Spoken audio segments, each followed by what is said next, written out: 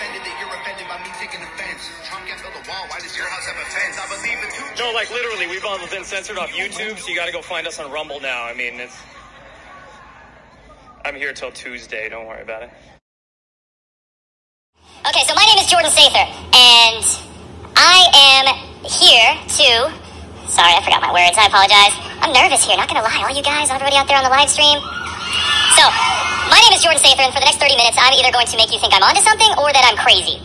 Probably a little bit of both. And for the last 4.5 years, I've basically been the epitome of what General Flynn calls a digital soldier, basically a social media journalist. And, you know, it's been a ride. It has been a crazy ride. And I've basically become the most censored person on the internet not named Donald Trump. I've had 18 platforms now censor me off of the internet. Yesterday, TikTok censored me after just 2 videos. 2! One of them was about the election fraud, so, you know, of course China wouldn't want that on one of their platforms. I get it. Yeah. And, you know, the main reason why I've been so censored is because I pretty much go no holds barred and try to just dig into any single subject I can and find the deepest truths about it, read it, and speak it to my audience. And Q. Most definitely. So, remember when Trump was on stage a year ago? Disinfectant, fake news media calls him a bleach drinker for a week. Yeah, I know that all too well. Well, let me tell you, Trump knew what he was talking about. And a lot of people out there have no idea what Trump was talking about. They think it was, Trump says, oh yeah, I'm joking. You know, you might have not been. I'm also going to tell you a little bit about UFOs.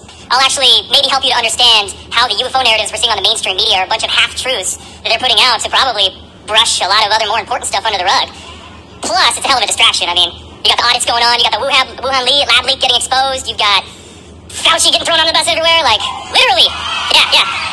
So they're basically, you know, look at that shiny object in the sky. You know, look at that. Trying to get everybody distracted. And then we're going to talk about Q.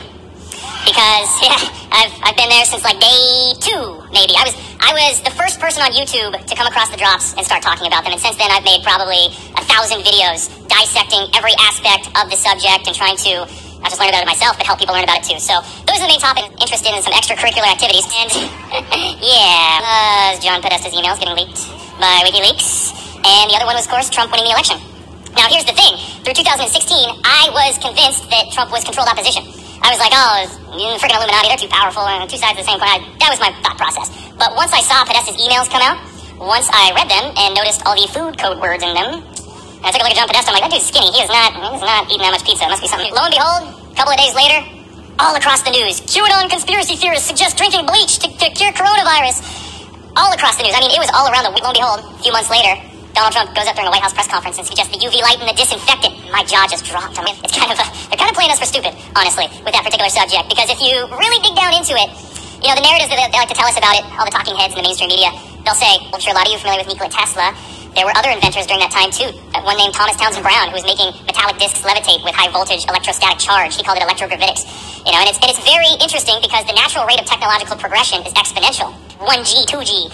Now, I mean, geez, our phones have widescreen photos and 5G technology, all sorts of stuff. You think of televisions, same thing. Big boxes 10, 15 years ago that weighed like 500 pounds. Now they're like this thin. You hang them on your wall. Technology has an exponential growth rate. We can talk about Q for the last few minutes that I'm up here talking to you guys. You know, what is Q? Q. Is who is Q? A lot of people are obsessed with who is it? Who. And to me, it's more of a what. What is Q? Intelligence dissemination program. And also is a very convenient way to put out some counter intel to, you know, make the bad guys nervous. So, Q was very helpful while it was going. Infiltration over invasion. What are we seeing now with kind of the Q movement or Patriot Truth movement that's out there on social media? There's just a lot of dumb clickbait. I am sorry, but there's just so much disinformation that's out there on... It's really targeting the platforms that we've all been funneled into. You know, we're not on YouTube, Twitter, Facebook anymore. We're not allowed to be on those. So we've gotten funneled into, like, Gab and Parler, especially Telegram. A lot of people on Telegram now. Telegram, man, I have a love-hate relationship with that app. It's helpful. It's really great. But at the same time, it's just, like, it's so easy to create fake accounts, to create, you know, everybody thinks like the whole Trump family is on Telegram because it's so easy to create these fake accounts on there. I'm just like, no, you have to be careful. And you have to be careful with a lot of these people that are claiming they have insiders or these contacts and military intel. I'm like, you're a dude making videos in your basement and like, you're not even in America. And you were supposed to trust that you have some military intel. It makes no sense. And then you're like quantum financial system and the flat earth garbage. And it's just, yeah, it's really making us, the whole movement kind of looks silly. And I think a a lot of it is planted. Classic COINTELPRO. They plant the dumb stuff out there so the mainstream media can easily weaponize that. Shoot, they might even be planting it themselves with some sock puppet accounts so they can write some hit pieces on the whole movement and then just use that straw man label. It's something we have to, I think, get really particular with, get really specific with, get down into the facts, into the details, and make sure that there is solid reason to believe whatever you might be reading or thinking is the truth from social media. You know, the blessing and a curse of social media. We can use it to wake up the world, or we can use it to just black pill ourselves right back to sleep. So that's pretty much all I had to share with you guys. My time is up here, so... EdgeWonder.tv, and we are basically censored everywhere else, but we're still on Facebook and some other social media and Telegram. But yeah, it truly is an honor to be here, so thank you, all of you. You got a mic. My name is Jordan Sather, and 4.5 years ago I started a YouTube channel called Destroying the Illusion, and yeah... And since then, I don't have that channel anymore, unfortunately. I've lost count how many platforms have banned me at this point, at least 17, 18, 19, I don't even know. So now I helped to co-found the We the Media sort of brand there, and that Telegram channel. We started that a few months ago. We're up to 220,000 followers on Telegram now, and that's just that one social media platform.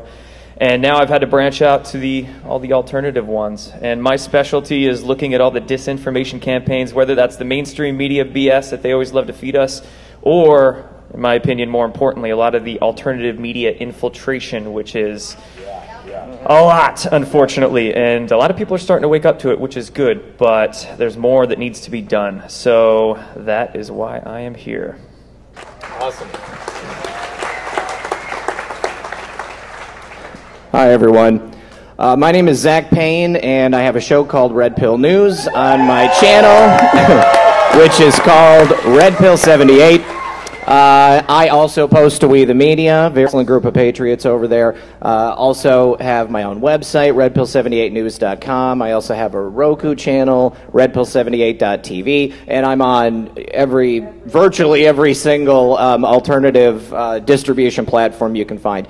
I've always liked to think of myself as the red pill antidote for the mainstream media propaganda.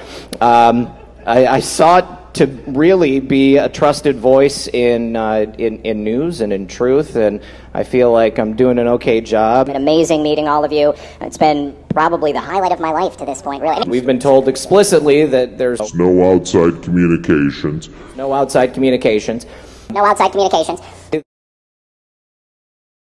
You know, all of those things are big red flags to me, I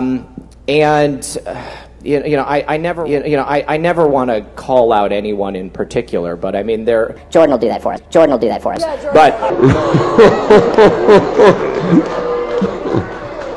cannot blindly believe what's going through the grapevine on social media, and then it gets twisted, every time it goes through.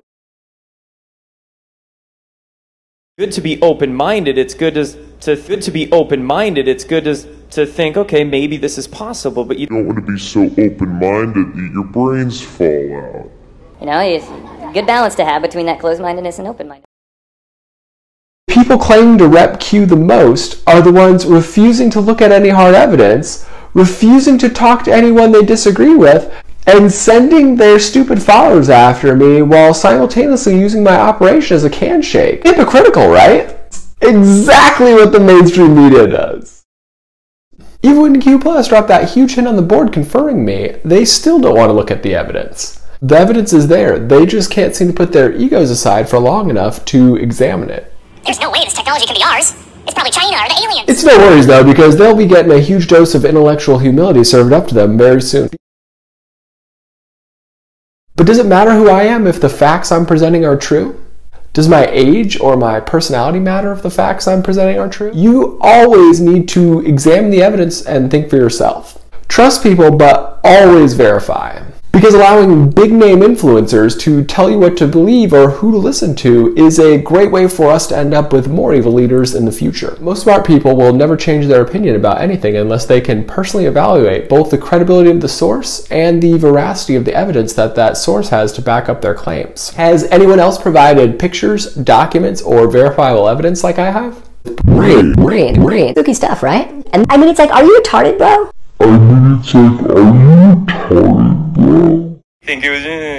Think it was